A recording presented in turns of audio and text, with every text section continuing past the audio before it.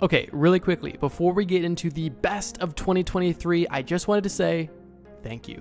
We launched this channel on November 3rd, 2023, and ever since we dropped our first video, the support has been overwhelming. So I just wanted to say thank you guys so much. 2023 has been an amazing year, and I am so excited to see what 2024 has in store for us. I know it's gonna be amazing. Trust me, bro. Now let's get into the video. How would you like to be tortured? Chances are you don't want to be tortured. But just in case you did, I put together a list of the 10 most brutal torture methods ever used in human history. These are ranked from least worst to worst, in my opinion. Let's get right into it. 10. The breaking wheel. Okay, so starting off strong. The breaking wheel might sound like a fun toy, but I can guarantee you it's nothing of the sort.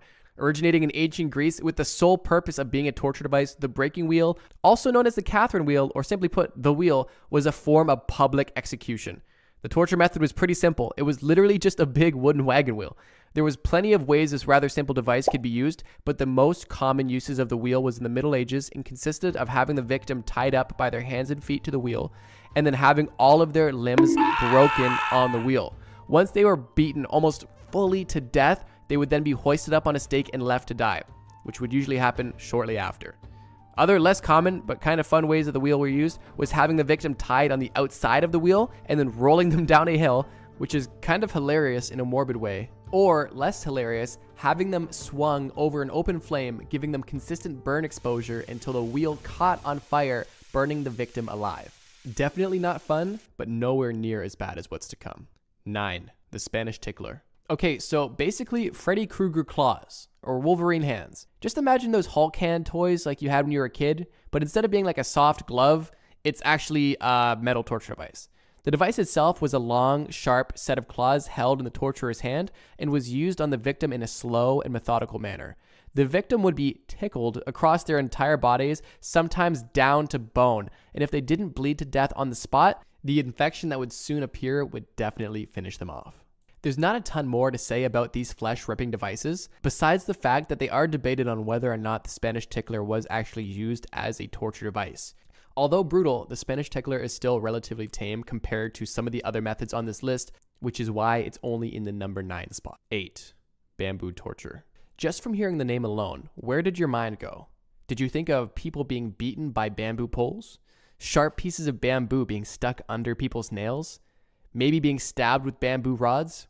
Nope. Bamboo torture consists of being tied up and having planted bamboo shoots grow from the ground through your body because of how fast bamboo grows. Initially, victims would be tied up and sat over top of a bamboo plant while it was still in the ground right before it would sprout, and the plant itself would grow up through the victim's anus, through the victim's body. Now, they had to change this method because initially, a lot of victims liked it. I'm kidding. I'm not sure if anyone actually enjoyed it, but I'm sure there's at least one person that as soon as the bamboo started to make their way up there, they were like, huh.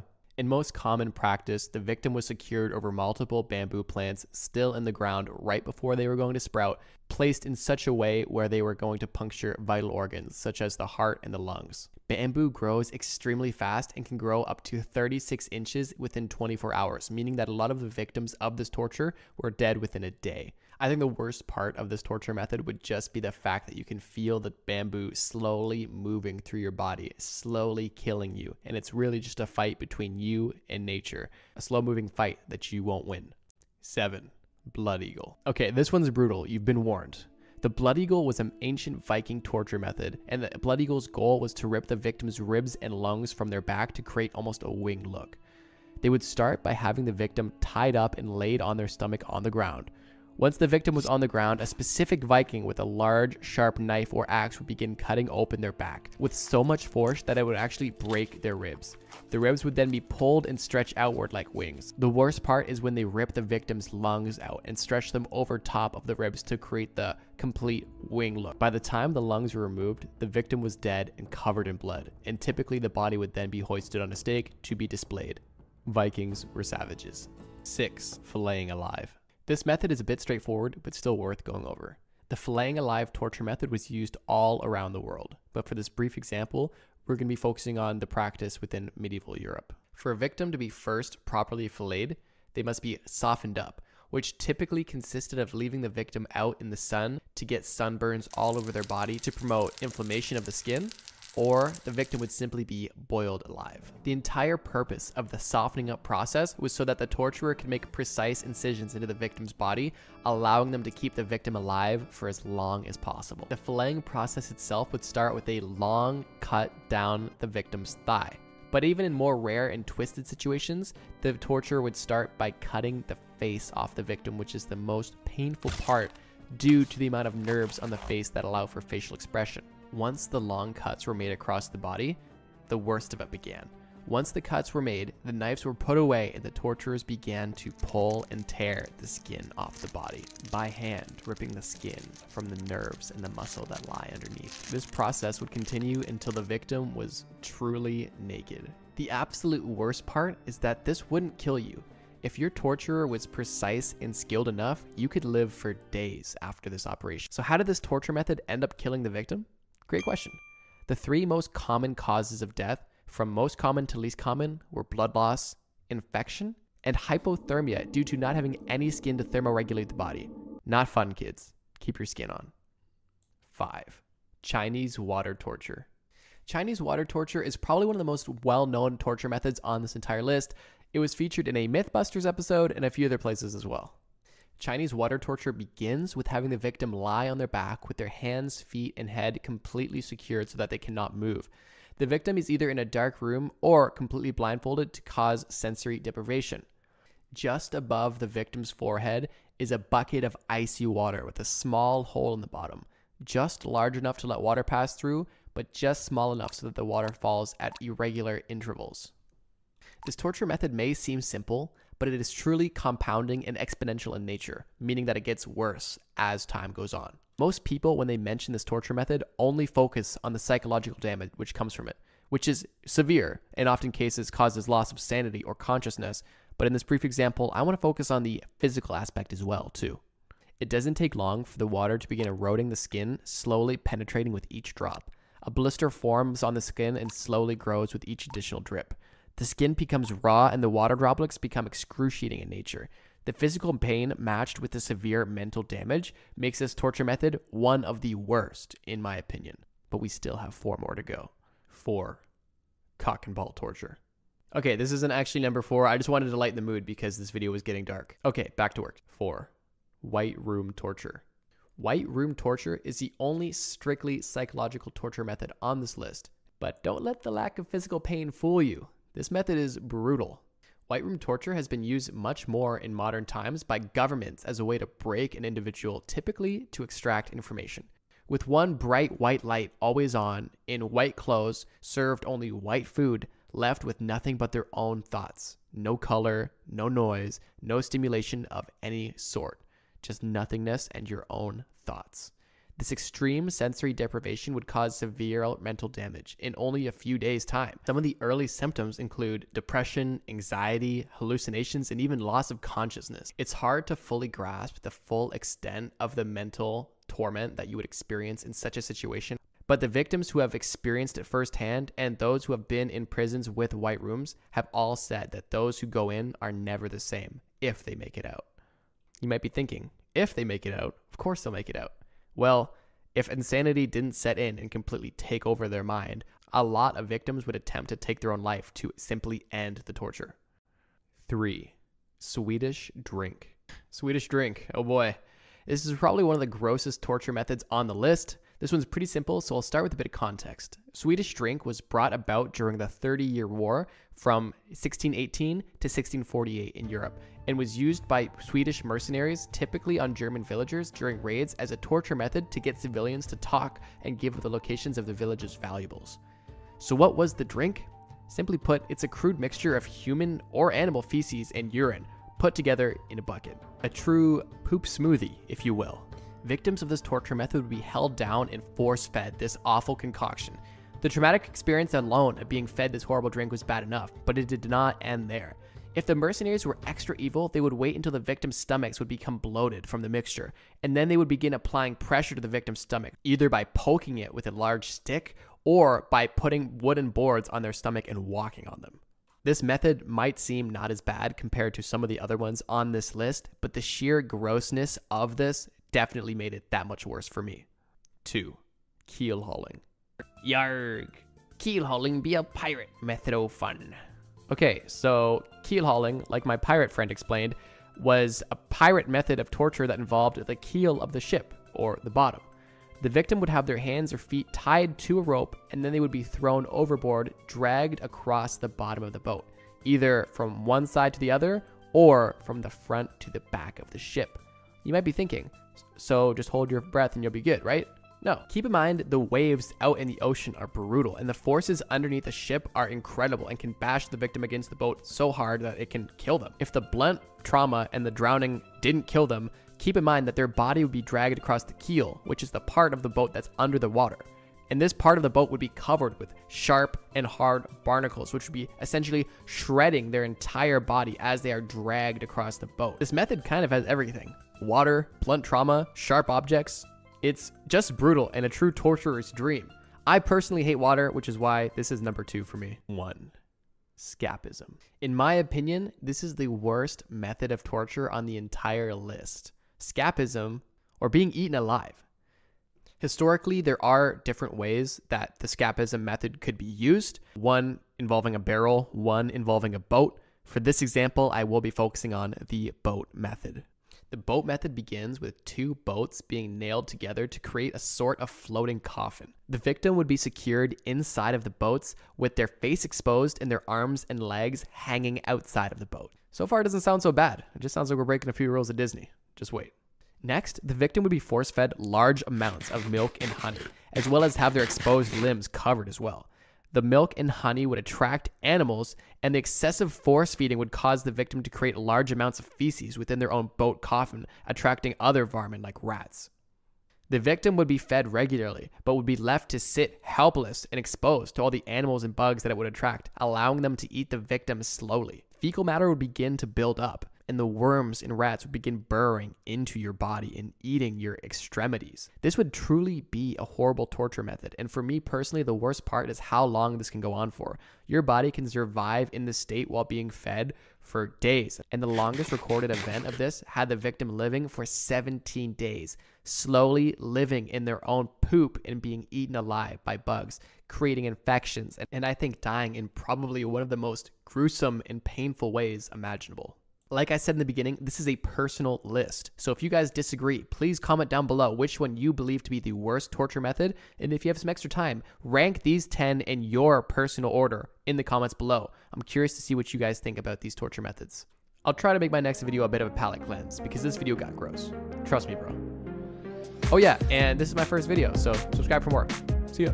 In this video, I am going to discuss the scariest mythical creatures or folklore from around the world. I am then going to rank these creatures from creepy, but we could vibe, all the way down to please don't exist. 7. Bigfoot. Okay, so right off the bat, I probably know what you're thinking. What? Bigfoot's not scary. It's not creepy. I wanted to start tame because this video gets dark quick. With Bigfoot being one of the most well-known mythological creatures, I did want to touch on him quickly because I feel like with how well-known he is, there are a lot of elements of his lore that are not talked about. Okay, so for starters, Bigfoot is alleged to be anywhere from 6 to 15 feet tall, muscular, and smelly. With as much evidence that may exist about Bigfoot, there is still a lot that is relatively not known. And for me personally, this unknown makes Bigfoot a rather scary creature. Just imagine yourself up in the mountains, hiking in Oregon. You smell an awful stench that you can't quite describe and you can't quite identify the source of. And you turn around and you see this 15-foot tall, muscular ape looking at you. Is your first thought going to be, oh wow, this is cool? Probably not. You're probably going to be terrified, like if you saw any large animal in the wild. With as little as we know about Bigfoot's behavior, it isn't necessarily documented to have had any negative experiences with people, which I guess is good. Personally, I just want to believe that Bigfoot's a chill guy that is just doing his own thing. So that's why I put him as number 7 in the creepy, but we can vibe category. A little bit of a silly start to this video, but trust me, this video gets dark quick. 6. Night Marchers. Picture yourself on a Hawaiian beach, watching the final moments of a sunset. And as the sun disappears and the darkness sets in, you begin to hear the faint sound of marching and battle drums in the distance. That is the Night Marchers. Night Marchers in Hawaiian mythology are the deadly ghosts of ancient tribal Hawaiian warriors. These Night Marchers are the vanguard of the sacred king. On the nights honoring the Hawaiian gods, their spirits are said to rise from their burial sites and march in a large group to ancient Hawaiian battle sites and other sacred places.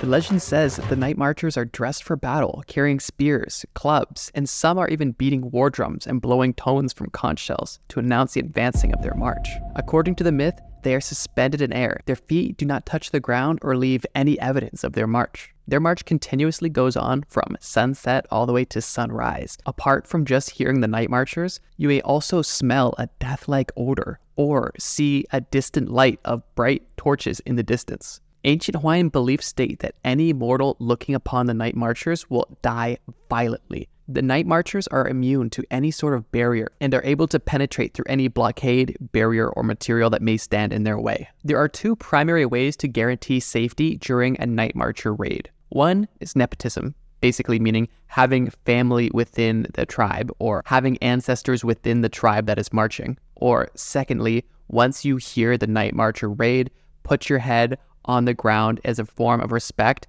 and keep your head down until the raid has passed fully and you can no longer hear their marching. To me, the Night Marchers are a pretty creepy phenomenon, and just thinking about it, you see a ghost army slowly appearing from the distance, and if you gaze upon them, you will die violently. That's pretty scary, but still not really much compared to what's coming. 5. La Llorona. La Llorona is a Latin American folklore and a perfect example of why you don't act in anger. La Llorona is the spirit of a heartbroken woman who found out her husband was cheating on her, and in her rage, she drowned both of her children in the local river. She then came to her senses and realized what she did and drowned herself. But unfortunately, the damage was done, and as a punishment from God, she was sentenced to live in between life and death in this purgatory as a spirit on earth. La Llorona's spirit is also known as the Weeping Woman because she can be heard crying and yelling near bodies of water in the middle of the night. She is said to be looking for the spirits of her children, whom she will not find as they have already passed on to the other side.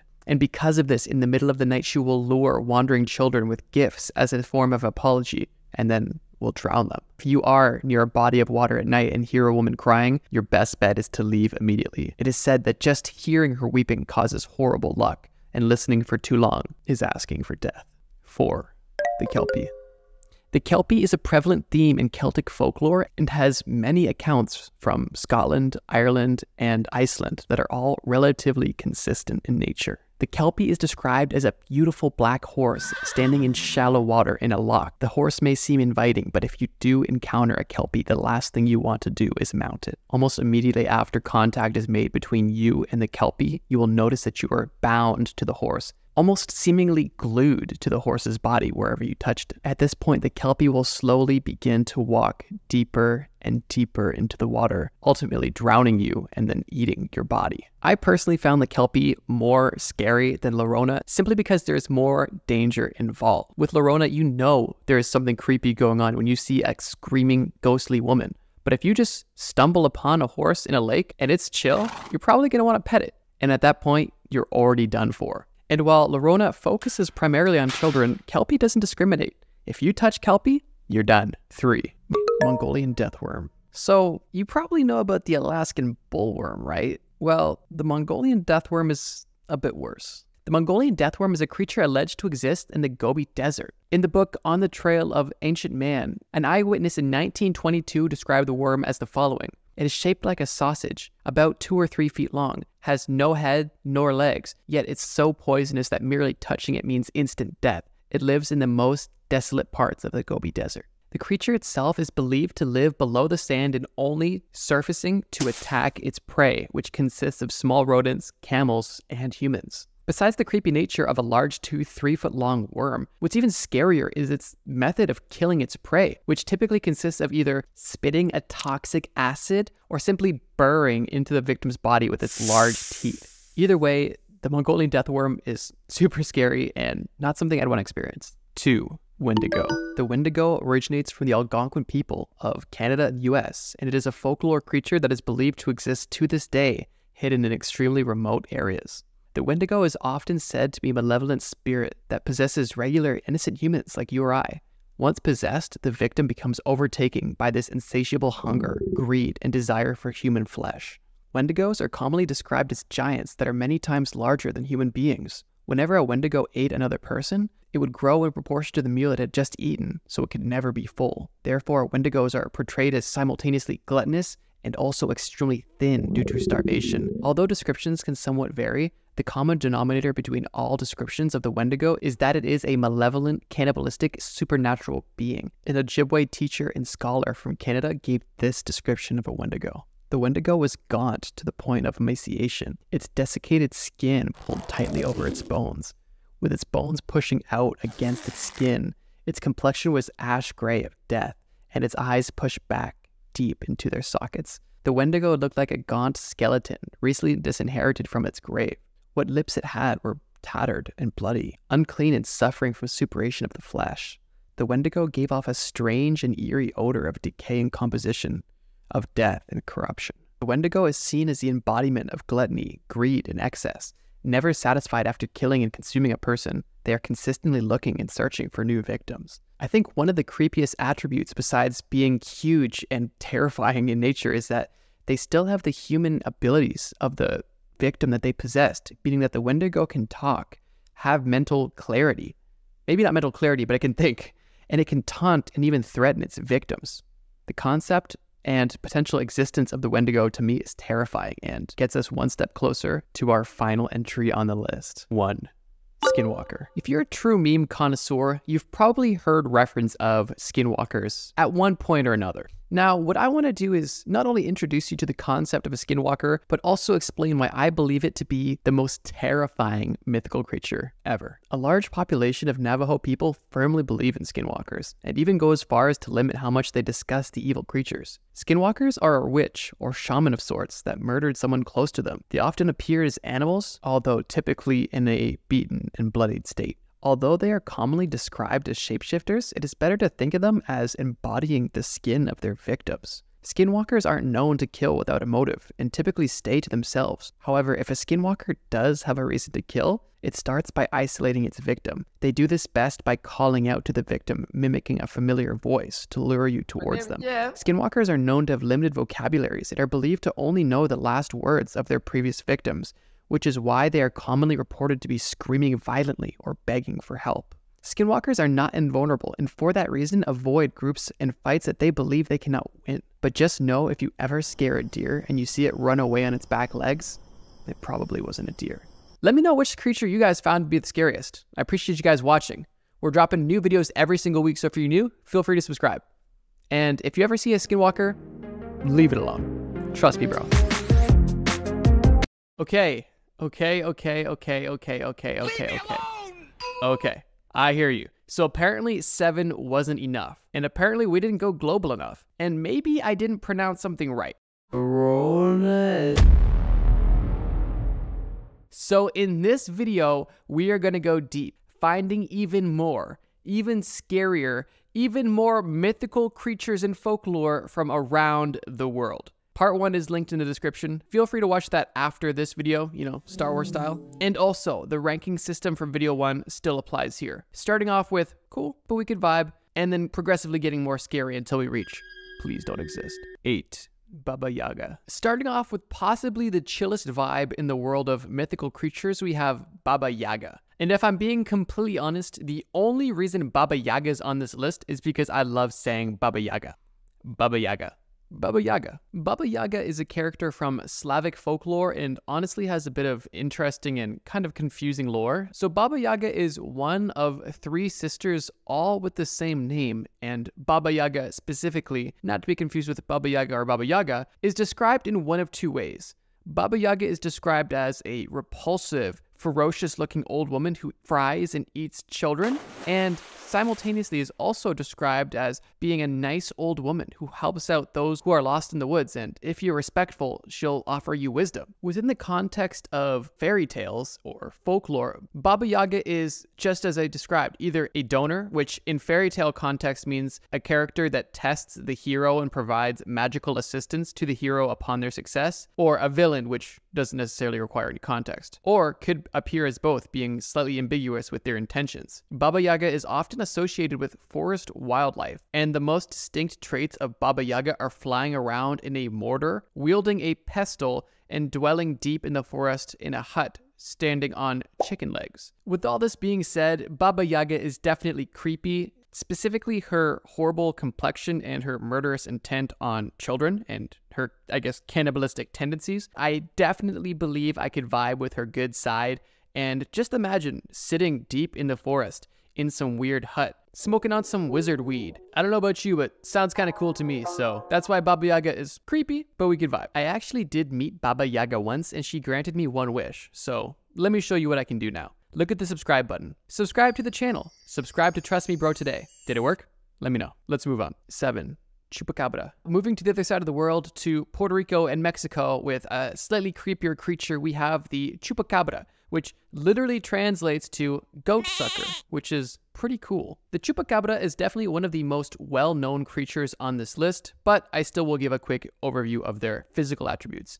There are two primary physical descriptions of the Chupacabra. First being very reptilian and alien-like, roughly the size of a small bear with a row of spines going down the back of their neck and reaching the base of their tail. This description is typically from Puerto Rico, whereas the Southwest American and the Mexican description is slightly different. They describe it more as a wolf that has lost its hair and has thin, tattered skin. The creepiness for the Chupacabra definitely depends on which description we're focusing on. For me personally, I find the alien-like 4-foot-tall version of the Chupacabra much scarier than the sickly dog-looking Chupacabra. Either way, they're both creepy, and what makes them so feared is the havoc they wreak on livestock. The whole origin story of the Chupacabra is that there was hundreds and hundreds and hundreds of farm animals that had similar lacerations on their neck and were almost bled dry. These attacks were uncommon from any other sort of animal attack that were common for the time in the area, therefore creating such a phenomenon. For as scary as the Chupacabra may seem, they're only in the number 7 spot simply because they target primarily farm animals, which to us really means they're not a threat. Unless you're a farm animal watching this, then I would definitely probably consider putting this as number 1. But regardless, we have a lot scarier creatures to cover, so let's keep it moving. 6.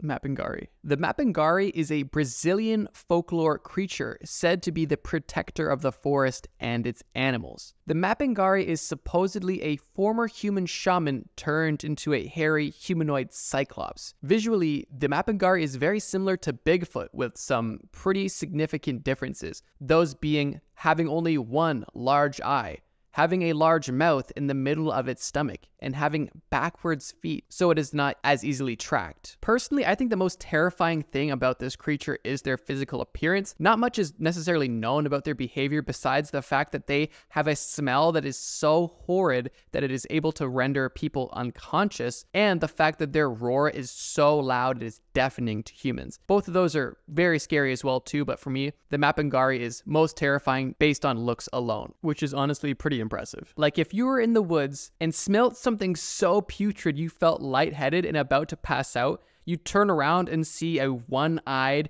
tall, hairy creature with a mouth in its stomach and backwards feet, you would probably be terrified. Even if they didn't do anything to you, even if they just walked away, even if they handed you a free cupcake, you still would be terrified. I rest my case.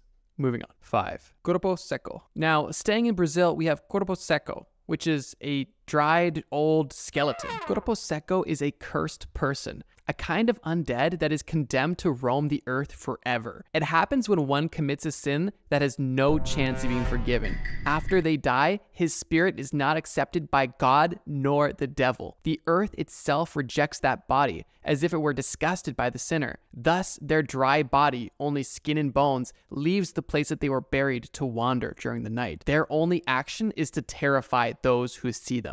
Other key elements of their frightening appearance is their long nails and hair, which never stop growing. Although Corpo Seco is only claimed to have the purpose of scaring individuals, it is very well known that the Corpo Seco is evil in nature, very evil. It is claimed that during his life, he beat his own mother to death for no reason, which might explain the whole rejected by God and the devil and the earth. I definitely believe that the Corpo Secco is creepy and scarier than anything else we've seen on this list, but one thing they do lack is a very strong capacity for violence. Some claim that the Corpo Secco has the ability to suck blood from victims to then allow them to look human again for a few days, but this seems a bit far out there, which is hilarious for this list. I definitely believe that this is the perfect spot for Corpo Secco, and I believe we might see another scarier, much scarier skeleton, half-dead zombie down the list for yokai. We now have our first Asian entry on the list, yokai. Yokai are a class of supernatural entities and spirits in Japanese folklore. Yokai are not demons, but they're not angels either. They are a spiritual entity, and their behavior can range from malevolent to mischievous to even benevolent to humans, depending on how you contact them. For the yokai, their looks vary almost as much as their intentions. They're often described as having animal-like features, such as the kappa, which is depicted as a turtle, or tengu, which is commonly depicted with wings and considered a bird of prey. Although other yokai can appear humanoid in appearance, whereas other yokai resemble inanimate objects, and others resemble no discernible shape at all. Yokai are typically described as having spiritual or supernatural abilities, with shape-shifting being one of the most common traits associated with yokai. Could you imagine just like trying to show your friend what a yokai is with examples? Hey bro, check this out. What is it? Do you see that animal-like creature over there? Yeah, it's creepy looking. Yeah, that is a yokai. And even though it looks creepy, it's actually benevolent to humans and is pretty cool. Oh, cool. Hey bro, check this out. What is it? That is a chair, and it's also a yokai. Okay. Yeah, he's very mischievous and will play pranks on you. Okay. Hey bro, check out that cloud of undistinguishable gas in the air. Yeah. That is also a yokai, and it's gonna kill you. Oh, great. It's kind of like that SpongeBob scene where it's just like, are you Squidward? You're Squidward? Let me guess, you're Squidward. It's just like the yokai can either be good, neutral, bad. It can be indistinguishable. It could be humanoid. It could be an object. Like, you're yokai, I'm yokai, we're all yokai. To me personally, the scariest part of the yokai is the fact that they're so indistinguishable and so secretive with their intentions. They could literally be anything, anywhere, with the intention of doing anything. To me, that is just scary. And if I was in a situation where I knew I was to encounter a yokai, I think it would be mental torment, even trying to decipher what is and what isn't a regular object, and what is and what isn't trying to hurt me. For me, the yokai's scary factor is definitely within my own personal theoretical factor rather than more of their documented behavior. I just think that their abilities and their intentions are so mixed that with how strong they are combined with how much they can vary, there's a lot of opportunity for scary things to happen. And I think for me, honestly, the scariest part is the unknown in that. 3. Nishi. I feel like I've been rambling probably more than I should be, so I'm going to try to keep it a little bit more concise for the top 3 here. This one, like honestly, most of the entries on this list was a comment on the last video, so if you want part 3, comment your favorite here. But Nishi is a Bangladeshi folklore, and it's honestly quite interesting. I feel like the best way to describe Nishi is almost like a mix between a skinwalker and Yorona. In Bangladeshi folklore, Nishi is a ghost or spirit that appears at night. The Nishi calls out to a victim at night with the voice of someone close to the victim. The Nishi also takes the form of that voice. However, they keep their distance to make sure that the victim isn't able to fully identify who's calling on them. The Nishi walks very fast and keeps a large distance ahead of the victim, and usually leads the way to a deserted area where it can reveal its true form to the helpless victim, and then almost certainly kill them. One important thing to note about the Nishi is that they cannot call out more than twice. Thus, the Nishi can be identified if it calls out a person's name no more than 2 times and only at night. Much about the Nishi is honestly unknown, but one thing I would recommend is if you hear your name called twice at night and you think you see a loved one or a friend off in the distance, don't follow them. The ambiguity and the sheer simplicity of Nishi is terrifying, but we still have 2 more to go. 2. Vampire. Vampires by far are the most well-known and most documented creatures on this list. This was actually going to be number 1 until I learned about the number 1 I actually put in place, which we'll get to in a minute. Like I mentioned, vampires are well known, so I wanted to focus on attributes about vampires that are potentially less mainstream. First things first, vampires feed on vital essence. Not just blood, vital essence. Generally in the form of blood, but the vital essence could be any life-bearing fluid from a human being. So There's one little idea. Wink, wink. Does that make them scary? No. That honestly makes me feel another way. But I'm not going to talk about that right now. Anyways, I think the scariest part about vampires are how strong they are. Watch Batman vs. Dracula. That's a real animated movie, and it's dope. And he almost beats Batman. Obviously, Batman wins, but only by the skin of his teeth. Dracula and vampires in general are super strong and almost immortal, besides their few pitfalls being sunlight, garlic, and a stake through the heart. In more modern depictions, vampires come across as charismatic and sophisticated, typically being scholarly and well put together. And if you watched our serial killer video, you'll learn that this is the perfect disaster to be swooned by someone who has darker, deeper plans for you. I think my favorite part about vampire lore is how many aspects of it are based in reality and are well documented. For example, during the 18th century, there was a frenzy of vampire sightings in Eastern Europe, with frequent stalkings and grave diggings to identify and to kill these potential revenants. Even government officials engaged in the hunting and stalking of vampires. Despite being called the Age of Enlightenment, during which most folkloric legends were quelled, the belief in vampires increased dramatically, resulting in a mass hysteria throughout most of Europe. The panic began with an outbreak of alleged vampire attacks in East Prussia in 1721. The first officially reported involves a Serbian man who died and then came back to life to ask his son for food. When his son denied him food, he was found dead the following day. Just imagine, it's the 1700s, you're just chilling, your dad's been gone for a day, but that's kind of normal, you didn't realize he was dead. You see your dad come up to you, he's looking all weird, dirty, and he's like, "Hey son, can you get me some 1970s food?" And you're like, "No, get it yourself. What are you talking about? Get out of here, you messy guy." And then he just gets on you, sucks your blood, and you die. Crazy. But not as crazy as our last and final entry. 1. Dragar. Dragar by far is the most powerful, most deadly, most scary mythological creature on this entire list.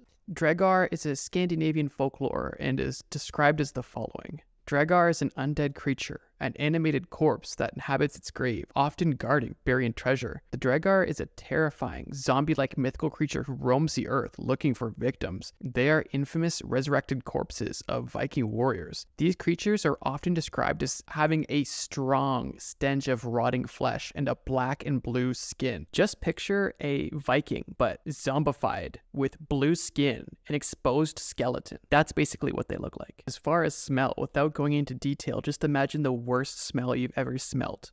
Rotting flesh, disgusting, just horrible, strong odor. That's just the beginning. The scariest attribute about them is their supernatural strength. Their physical strength is already supernatural and incredibly strong, making them fierce and almost undefeatable warriors to mortals. One of their scariest and potentially strongest supernatural strength is their ability to control the weather, tell the future, and make their way into their victims' dreams. This basically means that if you have any issue at all with one of these creatures, it is a never-ending hell. Even if they're not able to get to you, even if you are consistently running and hiding, you will see them every night in your dreams. They will know where you go, as they can predict the future. And if they do find you, their physical strength will overpower you instantly. The sheer aesthetic and the sheer power of these creatures has made them the absolute scariest on this list for me personally, and I really hope they don't exist. I guess what I'm trying to say, and the point of this entire video is, if something smells bad, it's probably a mythical creature. And if somebody smells bad, they're probably a folklore killer. Trust me, bro. Anyways, thank you guys so much for watching. This was part 2. If you want to see part 1, the link is in the description. Thank you guys so much for the support and the recommendations in the last video. And with that being said, see you next time. Trust me, bro. Who's that Pokemon?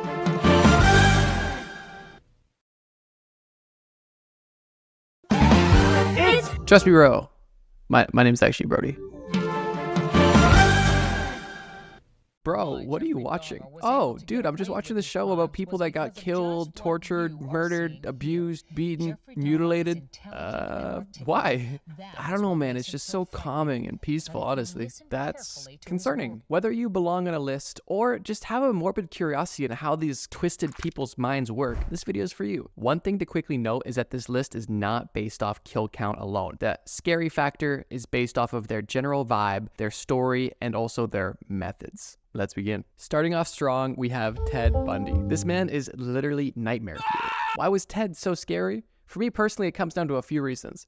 Primarily being how unassuming he came off. He was literally a wolf in sheep's clothing. He was well educated, charismatic, charming, although he had a truly twisted and dark side that only came out once you were alone with him. Besides him being almost completely hidden in plain sight, he was also a master of escape and literally escaped police twice.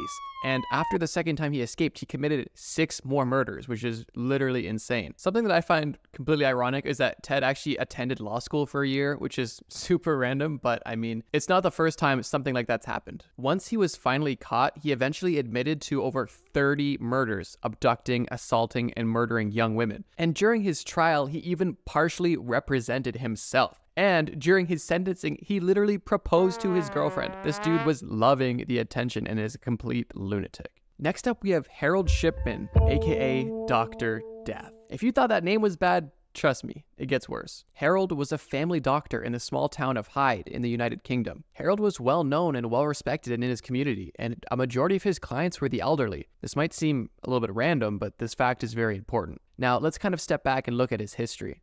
In his early years, he was the primary caretaker for his mother with cancer, and that led him to seeking out medical practice. He became a doctor, had a family, and had a successful practice, although he did end up developing a drug habit that almost cost him his practice. He was fined on multiple drug charges and even went to rehab, but was considered cured by the end of his treatment and was free to practice once again. Once he continued his practice is when things really began to take a turn. Specifically, elderly women began to die under his care. Shipman would use any reason possible to use a hypodermic needle on his patients, which he would use to deliver them a deadly dose of morphine, causing them to overdose. The interesting thing is this was the same medicine he gave his mother when he was younger. Like Ted Bundy, Shipman is terrifying because of how unassuming he was. Not only was he respected in the community and well known and a family man, but he was also a family doctor. Probably one of the last people that you would assume to be ending people's lives intentionally. Another really scary factor was that his patient base was so vulnerable. And unfortunately, early on, a lot of his victims were just written off because of old age. Shipman was found out because before he killed his last victim, he modified her will to have her leave everything to her family doctor, aka Shipman.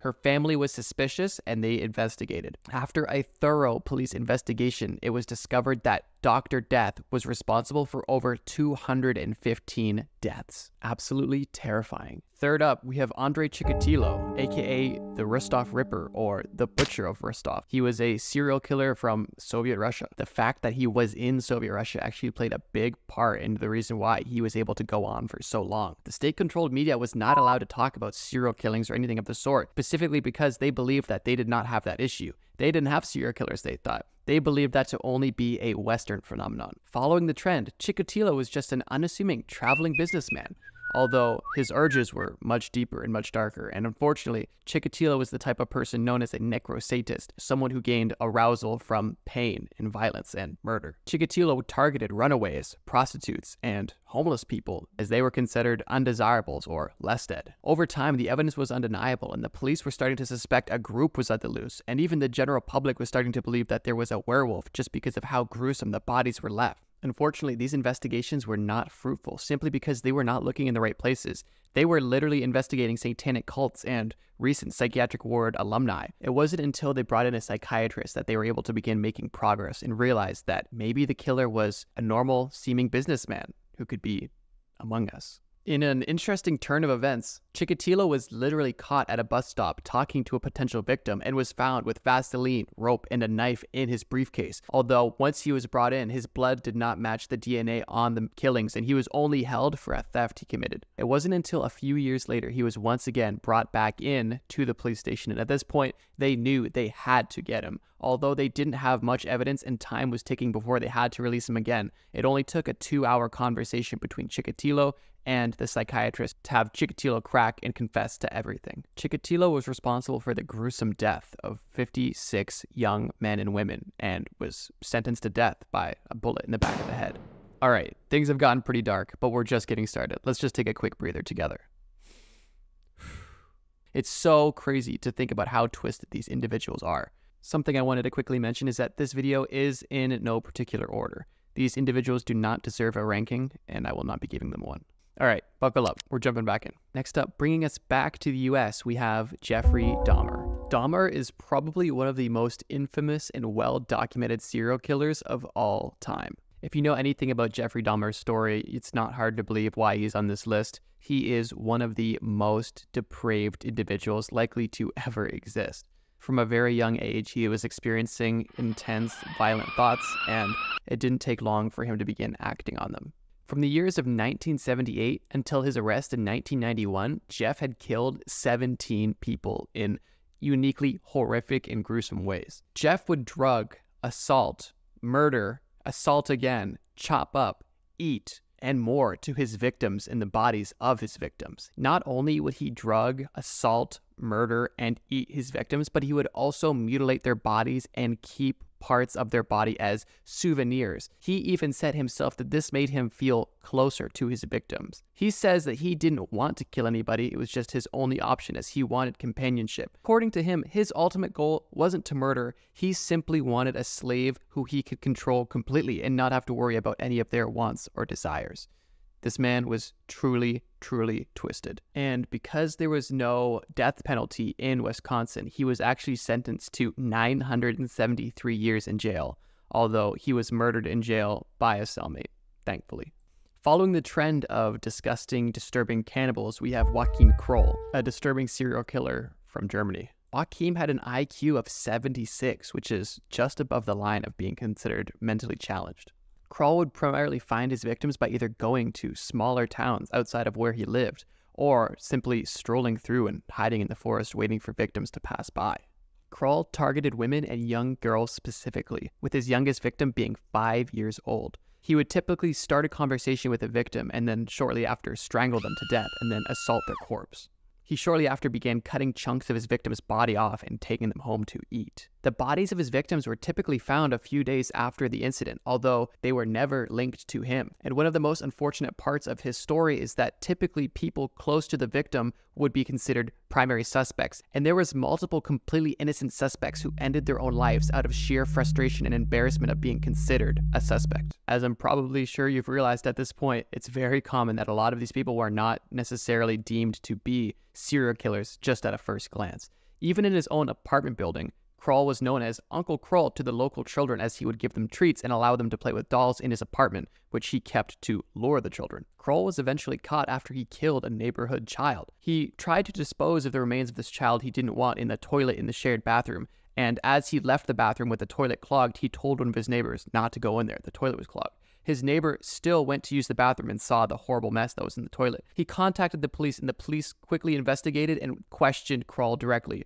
They forced their way into his apartment and saw that he was cooking a stew. Kroll quickly admitted to everything, and they noticed that the stew literally contained human remains from the victim they were searching for. This man was seriously a monster. Moving over to South America, from Colombia specifically, we have Pedro Lopez, also known as the Monster of the Andes. If you thought it was frustrating and just nonsensical how the police didn't catch any of these people earlier, you're gonna absolutely hate how this story goes. Lopez was literally found guilty of murdering 110 girls in Ecuador alone, but he also confessed to killing an additional 240 women across Peru and Colombia. Now, obviously for having over 300 alleged murders, he is obviously sentenced to death, right?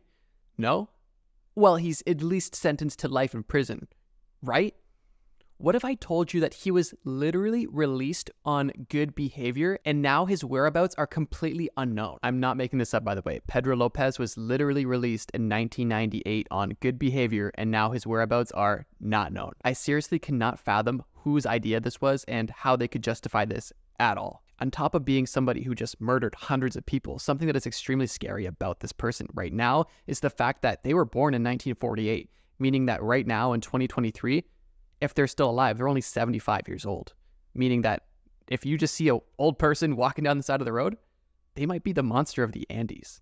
Insane. This next entry on our very disturbing list brings us back to where we started in the USA. This entry is our third American and final entry. His name is John Wayne Gacy. John Wayne Gacy is probably one of the most deranged individuals on this list, and if you've heard of Jeffrey Dahmer, you've probably heard of John Wayne Gacy.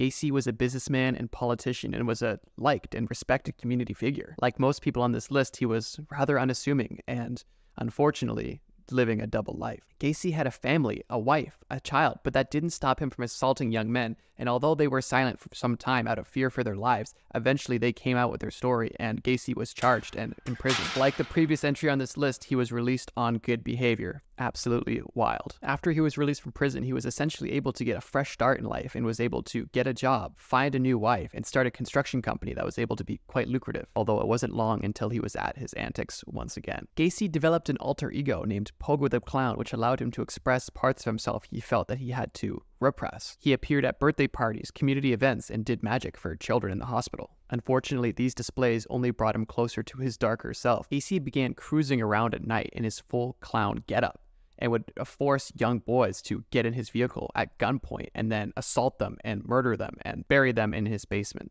Gacy was eventually caught because his basement was so full of bodies. His last victim he actually had to ditch in a local river. This body was shortly after found, and the police were able to connect the dots and immediately began investigating Gacy. It wasn't long before they got a warrant, searched the basement, and found the bodies. It's interesting because Gacy always denied the accusations and even claimed that the bodies in his basement was a setup to destroy his political career. This man was a complete lunatic. And with that, we conclude my list of the scariest serial killers from around the world. Let me know in the comments the most infamous serial killer from your country if I didn't mention one already. This video is only my 5th video, but was definitely the toughest video I've ever made. Doing research on this video was honestly pretty brutal, and I tried to keep this video as tame as possible for what it was. And if you want detailed, explicit explanations of what happened with these people, there is tons of video out there around that. What I wanted to create was just a simplified version that kind of gave a brief overview of different serial killers from around the world in an interesting way. This video was kind of lacking jokes for obvious reasons, but my next video should be a little bit funnier. And if you enjoyed this video, you would probably enjoy this video about historical torture methods. It's on screen, feel free to check it out. But that's all for this video. See you next time. Trust me, bro. How would you describe a ninja? I don't know, probably black hood, black robes, samurai sword, something like that. Oh yeah, cool. What if I told you you were completely wrong and that was completely stupid? Well, I'd feel like a dumbass. Well, you sure look like one, but don't worry. In this video, I'm going to explain and debunk some very common historical misconceptions. So like I was just explaining to my friend, the way that we commonly imagine ninjas is almost completely inaccurate to the way that they actually looked. Ninjas looked nothing like that, and there was no such thing as a ninja uniform at all. Ninjas typically wore civilian clothing to blend in with everyone else. If you think about it, it makes sense to look like everyone else so they wouldn't draw attention to themselves. Walking around in an all-black hooded outfit with a sword on your back would probably cause some suspicion. Even during nighttime operations, ninjas would wear navy blue, not black. 1, to hide the stains of blood better. 2, because the navy blue would actually blend into the night sky better than black would. Ninjas were spies, assassins, covert agents, and their ultimate goal and specialty was to hide in plain sight. So the next time a kid comes to your door on Halloween dressed up as a historically inaccurate ninja, make sure you let him know that, hey, you don't look like a ninja, you look like a dummy, and you're not getting any candy, pajama kid. The next misconception is that people only live to be like 30 in the Middle Ages. That's not true at all. It is an accurate statement to say the life expectancy was shorter in the Middle Ages, however, not nearly as much shorter as you may think. For example, a fully grown, healthy 21-year-old man in medieval times could be expected to live all the way to the age of 64, which isn't necessarily super old, but definitely not, dying in your 30s or 40s. The largest reason for this misconception and common discrepancy is the fact that infant mortality in the Middle Ages was just so high, which is a problem we almost don't have anymore. With modern medicine and technological advances, the infant mortality rate, fortunately, is extremely low nowadays. But in the medieval times, if 50% of people are dying before they hit 1 year old, obviously the average life expectancy is going to be lower overall. Our third misconception that I personally remember hearing vividly as a child was that if you drop a penny off the Empire State Building and it lands on someone, it will kill them. This is completely false. Without getting too much into detail, let's just go over some simple numbers. For starters, a penny itself only weighs 2.5 grams. With the height that the penny would fall from the Empire State Building, it would have the opportunity to achieve terminal velocity. However, adjusting for wind resistance and air friction would only allow this to really reach anywhere from 30 to 100 miles per hour. Which you might be thinking, 100 miles per hour? Damn, that's gonna kill me. Well, no, because you have to think about the energy expenditure once it impacts. It takes roughly 68 joules of power to be able to fracture a human skull. That means anything with a force higher than 68 joules has a high probability of killing you if it impacts with your skull. Now, for context, a raindrop with its tiny mass at terminal velocity will only have 0.002 joules of kinetic energy, and a penny at terminal velocity will only have about 0.2 joules. So, although you may have heard, and it may seem that a metal object at terminal velocity could easily kill you, that's simply not the case, at least with a penny. So the next time you're up in a high building, throw all the change you can over the edge. It's completely safe, it's fun, and nobody will get mad at you. And if someone does get mad, just do what that really annoying kid in school would do. Just say, "It's a free country. It's a free country. I can do what I want. It's a free country." Nobody thinks that's annoying. It's honestly great. Number 4.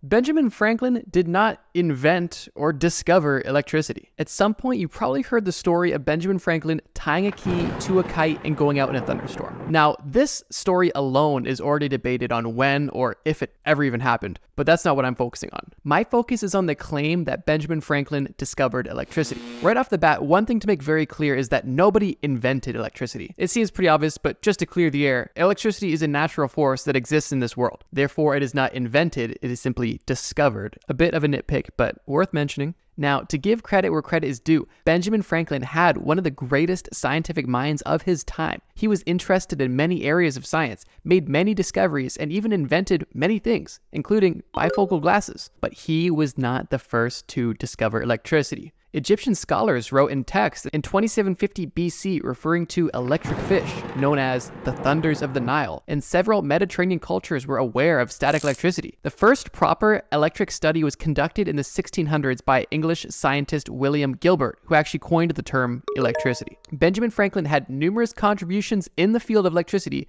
notably demonstrating the electric nature of lightning with his key experiment, but he was not the first to discover it. This next one honestly blows my mind. People still believe that WWE is fake when it's obviously real. Like, just look at John Cena. He's real. He's as real as it gets. What do you think he's been doing for the last 20 years? Just faking it? Just doing nothing? Why do you think Fred would have John Cena in his movie if he was just a big phony? This is just complete lunacy. And even though it's modern history, it's still history and it's still real. Okay. Have you seen this painting? This is American Gothic by Grant Wood. And if you look at it, what do you see? A man, a woman, a pitchfork, a house, a barn. Now, if you're like most people, you probably assumed, oh, this is a husband and wife. Well, actually, no.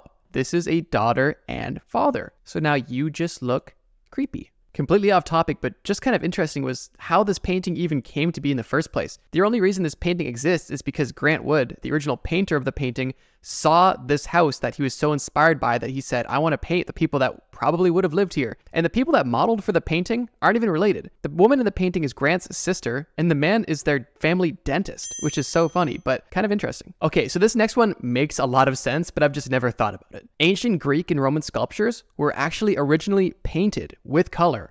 They only appear white today because the original pigments have just deteriorated. There are some well-preserved statues that still have traces of their original color, but it is extremely rare. Think about it. Your 2006 Honda Civic has paint falling off. You think the pigments of 2,000 years ago are going to last forever? No.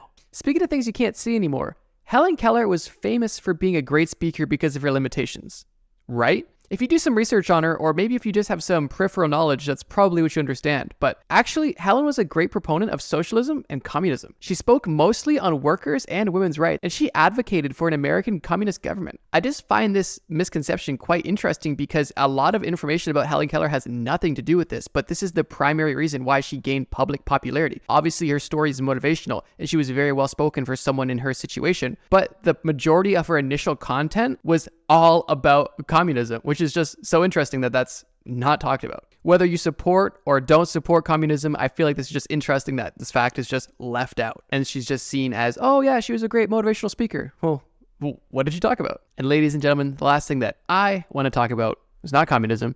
It is our last historical misconception. This misconception is that chastity belts were a medieval thing. Chastity belts were not a medieval thing at all. They didn't even exist back then. Also, a lot of medieval chastity belts that have been found are either complete fakes or anti-masturbation devices from the 19th to 20th century, when there was a widespread belief that masturbation could lead to insanity. In 1878, Dr. John Harvey Kellogg, yes, that Kellogg, the creator of cornflakes, he was an advocate for complete abstinence of all kinds. There is literally a quote from John Kellogg that goes as follows: "Neither the plague, nor war, nor smallpox, nor similar diseases have produced results so disastrous to humanity as the habit of masturbation." All I'm saying is I think Johnny Boy should stick to cereal. And with that being said, I would love to hear from you guys. How many of these misconceptions have you heard of? And how many of these did you actually believe before watching this video? Let me know in the comments. And also, if there's any misconceptions that you know the truth about, leave them in the comments below. And who knows, maybe I'll make a part 2. This is my 4th video, and we're dropping brand new videos every single week. So if you enjoy, subscribe. We've got a lot more awesome videos coming up very soon. Trust me, bro. Did you know that Julius Caesar and Cleopatra banged? That's right. Julius Caesar and Cleopatra banged. Sir, this is a Wendy's. Okay, so they obviously don't appreciate cool historical facts at Wendy's, but I know you guys appreciate them. So in this video, I'm going to give you guys a crazy list of historical facts that will make you question history. By this, I mean historical facts that you didn't know happened at the same time. For example, not only did Cleopatra and Julius Caesar live at the same time, they also interacted. Oh, and they interacted all right.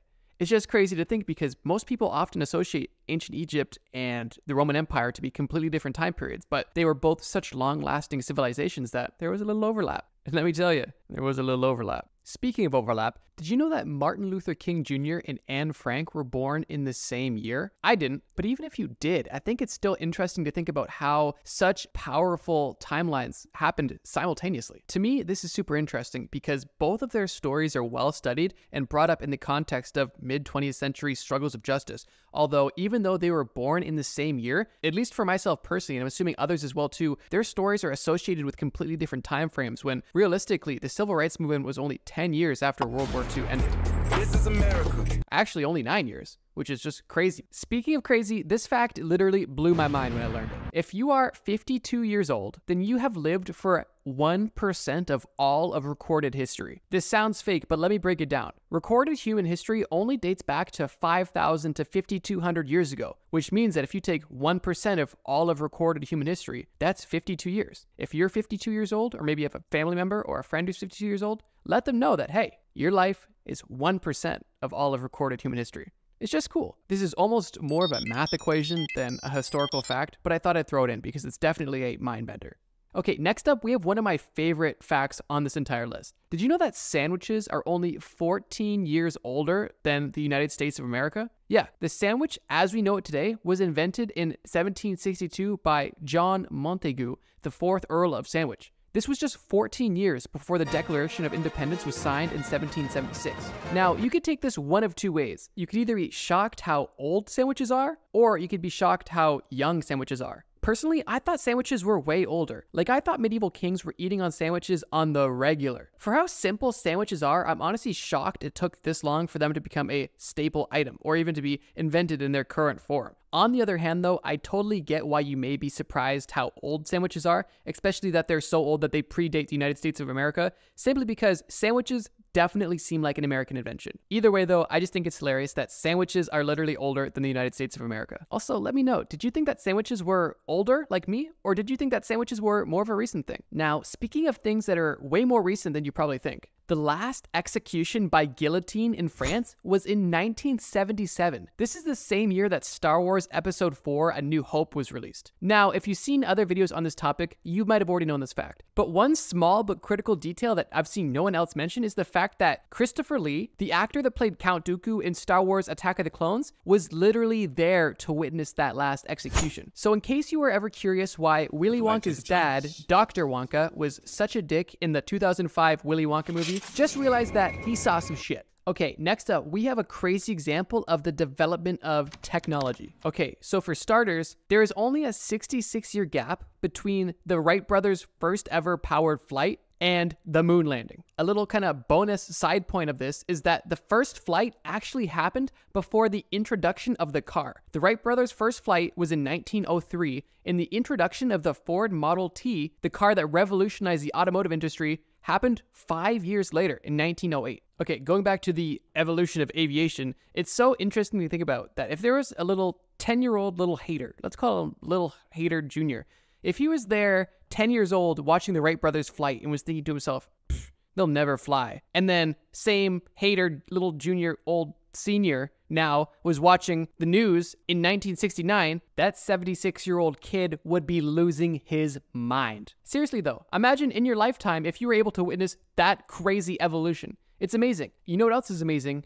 Jimi Hendrix on the guitar. He was the groovy, LSD-taken, left-handed playing guitar wizard, and he's still regarded as one of the most influential guitar players of all time. But this video is not on amazing musicians, so why do I bring up Jimi Hendrix? Because he literally died before Pablo Picasso, the Spanish painter, the guy who was born in 1881. To me, it's just so crazy to think that Pablo Picasso was around more recently than Jimi Hendrix. This reminds me a lot of the first example in this video with Martin Luther King Jr. and Anne Frank, where we have two super influential figures who lived simultaneously, but no one ever makes reference of that. And I think in this example, it's even a bit more peculiar, seeing as they're both artists. I do think a large reason for this is because Pablo Picasso literally had 59 years to have a career before Jimi Hendrix was even born, which kind of separates their timelines a bit, but it's still just so interesting to think about that Pablo Picasso lived more recently than Jimi Hendrix. On the topic of living more recently than you might have assumed, did you know that the last living witness of Abraham Lincoln's assassination was literally on live television? Samuel J. Seymour was only a 5-year-old boy when he witnessed the assassination of Abraham Lincoln at the Peterson House in Washington, D.C. Samuel appeared on the TV show I've Got a Secret in 1956, where he explains exactly what he saw. I'll link in the description for you to watch after this video that clip of the show because it's really interesting. In this clip, Samuel Seymour was 96 years old and honestly funny as hell, and unfortunately he died later that year. I'd highly recommend watching that clip, but it's just so interesting to think about that there was somebody who witnessed the death of Abraham Lincoln on television almost 100 years later. While we're talking about Lincoln, I thought I'd throw in a little bonus. The first selfie ever recorded took place 22 years before Abraham Lincoln's presidency. That selfie was taken in 1839 by Robert Cornelius, and old Abe didn't become president until 1861. I could just imagine President Lincoln being elected, sitting down in the office, and then celebrating by taking a picture of himself and thinking, maybe I invented this. Maybe I should call this a self-me, a picture of me, myself, only to be regrettably informed by his staff that that wasn't the first self-me ever. There was actually one that happened 22 years ago, and many since. But then his staff informed him that he could be the first to take a picture of something else. Wink, wink. If only they had OnlyFans back then. Anyways, the Golden Gate Bridge was completed in 1937. You know what else happened in 1937? The last Tasmanian tiger died in captivity. Now you might be asking, what is a Tasmanian tiger? And that's exactly the point. It was an extremely rare species of animal that is now extinct. Well, I guess they weren't technically always rare, just more so near the end of their existence. But regardless, the Tasmanian tiger is basically a striped dingo type of thing that was from Australia and the mainland islands of Tasmania and New Guinea. I just thought this was interesting because nowadays we don't necessarily hear about too many animals going extinct that often. So to think that we had such a prevalent species go extinct at the same time that we had such a technological feat be structured, to me at least, an interesting juxtaposition. But this is kind of random, so I threw this at the end, but I thought I'd mention it because I was like, doing this research, the Tasmanian tiger seems pretty dope. And I didn't know about it. If you guys know about it, this is probably dope. I didn't know about it, so I kind of just wanted an excuse to talk about the Tasmanian tiger. So here's a picture of a Tasmanian tiger. It's a pretty cool looking creature. But for now, that's all from me. Thank you guys so much for watching. And if you enjoyed this video, you would probably love this video on screen right now, Historical Misconceptions. Very similar, but also quite different. Let me know if I missed any interesting historical facts, and if you know any, please leave them in the comments. I love reading them. But until next time, I'll see you guys. Trust me, bro. Peace.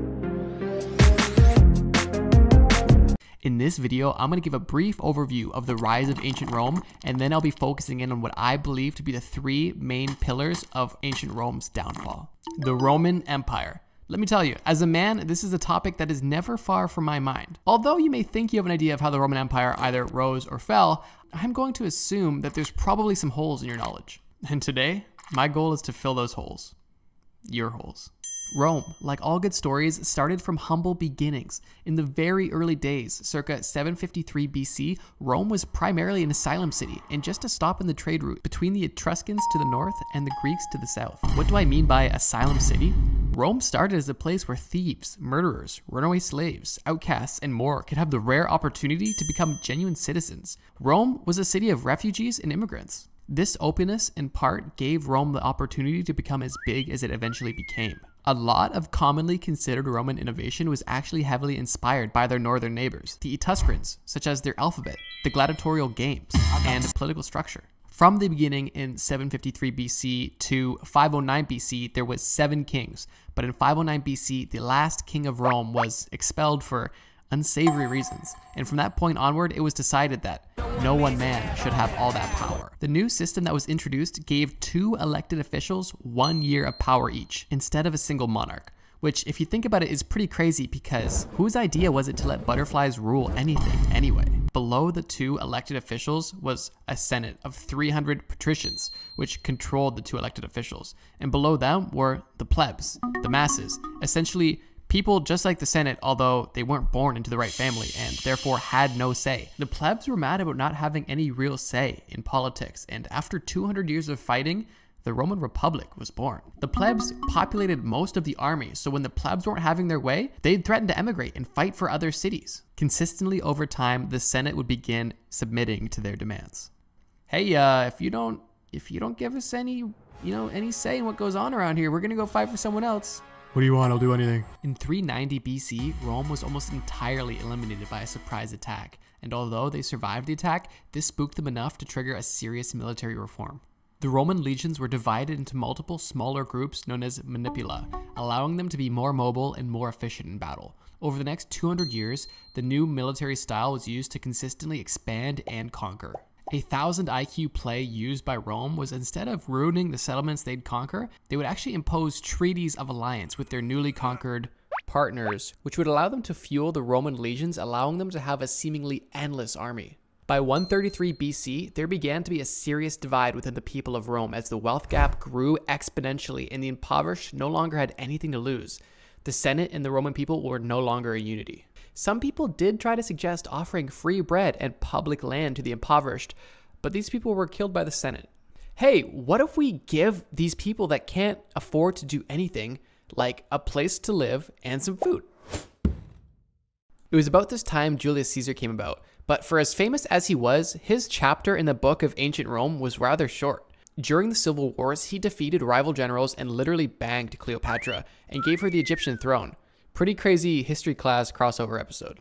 After some time with Cleopatra, Caesar returned to Rome, giving himself the title of Imperator, which means victorious commander, and essentially became a dictator. The people saw the writing on the wall and assassinated him rather swiftly. So yeah, there you go. That's the story of Julius Caesar. His rule only lasted 4 years. After Julius Caesar's assassination, his 19-year-old nephew came to power and ended up ruling for 43 years. He didn't abolish the Republic, but didn't necessarily relinquish total control either. He gave himself the title of First Senator, essentially an all-powerful political being, but although he had this power, he was able to not be assassinated. During his rule, times were relatively peaceful. Bread was given to the poor, gladiators were cooler than ever, and the city began to see early signs of modernization. After this peaceful period, there was an era of notably bad emperors that imposed ridiculous laws and did pretty horrible things. But then after that era, there was an era of good emperors, the most notable of which, and the last of which, was Marcus Aurelius, a man who was in power from 161 AD to 180 AD. He spent most of his reign on military expeditions, and in between battles he wrote Meditations, a book that today is still a bestseller and one of the most profound examples of Stoic philosophy. I'd recommend giving it a read. After Marcus Aurelius came his son, and under the rule of his son began the end of the good times, and the beginning of the end began. Not long after, the Roman Empire was split into 4 states with 4 leaders, which did not last long as turmoil between the leaders and the states broke out into large-scale war. For a brief period afterwards, Rome was united once more for a final time, and the last emperor of the United Roman Empire ended his reign in 395 AD, and then his son split Rome into, for good, East and West. The eastern half would live on for another 1,000 years, but the western half would suffer and fall victim to the great migration of people, causing divide. So now that you have some context about ancient Rome, what caused it to fall? As you may have gathered, it wasn't just one thing, but more of a combination of things. You may already have some assumptions based off the context I provided, and if you're informed, you may already have your own opinions. But what I'm about to describe are, in my opinion, the top 3 reasons why Rome ultimately fell. 1. Corruption and mismanagement. As you've probably noticed, it's not entirely impossible to believe that corruption was pretty common in the Roman Empire, and more specifically, all parts of ancient Rome. Ancient Rome went through multiple iterations of political structures, from monarchies, republics, to eventually empires, not to mention the sheer number of rulers in general. A funny example of blatant mismanagement was Commodus. He was the youngest emperor ever at only 15 years old. He was known to be a reckless, emotional ruler, which was obviously a recipe for disaster.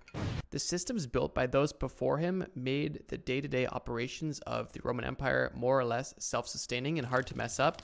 However, smaller things were definitely not as much of a challenge. Dude was literally a wannabe dictator / gladiator.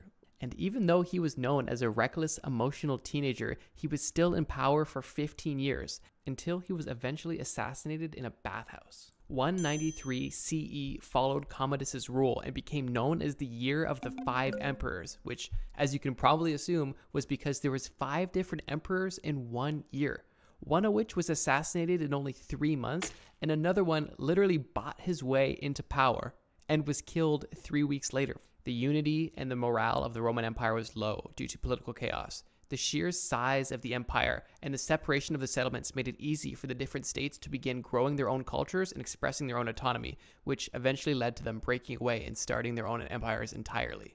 The whole mismanagement situation kind of reminds me of a job I had when I was younger. I used to work at a restaurant, and the owner of this restaurant kept hiring the weirdest managers. Like, me and my coworkers all did great jobs. We all knew how to do our jobs, but every manager that came in was convinced that they knew how to do our job better than us. This happened so frequently that eventually me and my coworkers had no respect for the manager, and we honestly were just not interested in listening to this 45-year-old meth enjoyer try to tell us how to do our job. So that didn't last long. We didn't go ahead and start our own restaurant, but we might as well have. 2. Religious discourse. The Roman Empire traditionally worshipped the pantheon led by Jupiter, which was heavily tied to the Greek pantheon led by Zeus. When Christianity began to gain popularity, the new Abrahamic faith, based off of the not so highly favored Judaism, was treated rather similarly as a result. The Roman Empire saw new faiths as a threat to the empire as a whole. This religious discourse between the empire and the people and the people and the people was brutal. Larger, bloodier battles have been fought over smaller issues. Just look at modern examples for the destruction that can be caused over religious disagreements. Rome didn't have any external religions gaining popularity within Rome, like Judaism, for example. Rome literally played a key element in the creation of Christianity, which made it an entirely different battle. Now, obviously we know how the story ends, as Greek and Roman polytheistic religions are now referred to as mythology, yet Christianity is one of the most worshipped religions in the world. I feel like this is often more overlooked than it should be, or maybe I'm just looking too far into it, but I definitely feel like the transition of faith was the beginning of the transition out of the Roman Empire. Christianity was eventually mass adopted within the Roman Empire, and the church had massive power, although not everyone was totally on board. I feel like this has less to do with the fall of Rome itself, but at the time when Christianity was initially being introduced, Rome was already in chaos, and I feel like the introduction of this religious discourse on top of political discourse definitely poured more fuel on the fire. 3. Outside opposition. Reasons number 1 and 2 are not exclusive to the Roman Empire and appear in every civilization at some point, because at the end of the day, all political structures are just groups of people, and people are dumb. My third and final reason falls into this basket as well too, but I believe this reason to be the most major nail in the coffin, as reasons 1 and 2 alone would have been able to sustain the Roman Empire for much longer, but reason 3 could have easily wiped out the Roman Empire by itself, and with the Roman Empire being more vulnerable from the chaos caused by the corruption and religious discourse, I believe that this third reason is the most important factor in Rome's demise. Let's focus in on one group of outside opposition to Rome. The Huns were a nomadic people, consisting of some of the most ruthless warriors of the time. They had been living across Asia and Eastern Europe, and wherever they were, others weren't. They left a trail of terror wherever they went, to put it lightly. And although they didn't interact with ancient Rome until later on, they still had a big impact on how Rome fell. The massive Hun conquests caused major influxes of refugees into the Roman Empire. Now, like we originally mentioned, refugees are what helped build Rome originally, but unfortunately, this was not the same Rome, and these were not the same refugees. Originally, people came to a growing, thriving Rome as an accepting safe haven, but in this case, the refugees were surviving barbarian warriors fleeing the Huns, and they were being thrown into the middle of the chaos of the Roman Empire of the time. It seems obvious to try to incorporate these refugees into the Roman army, right? Well, not to the emperor at the time, as instead of incorporating them into the Roman army, they were exposed for labor or outcasted as they were deemed not a threat. This lack of foresight at scale left a lot of unhappy outsiders inside the empire, causing many parts of the outer regions to be taken by these refugees. Keep in mind, originally, when refugees came to the Roman Empire, they were accepted and given citizenship. These refugees were not. They were not accepted and they were not exiled for the most part. They were simply in a purgatory of sorts. After the split of the Roman and Byzantine Empire, this problem only got worse and harder to manage as Rome had limited resources and men to fight. In 476 AD, a barbarian king was the last to invade the Roman Empire as we know it, essentially concluding the fall of the Roman Empire. Although ancient Rome was no longer, to this day, the impact of ancient Rome and the Roman Empire is still very visible, mainly Christianity as a whole, which for the 1,000 years after the Roman Empire fell, still served primarily as the government across all of Europe. The Roman Empire had so much land to manage, too little funding for their army, too much chaos for sustainability, and too little progress for growth. One thing I do want to quickly mention is that this is more of a bro history lesson than anything else. So if you're looking for something to plagiarize for a school assignment, unless you want to get expelled, I'd suggest watching this just for fun. Trust me, bro.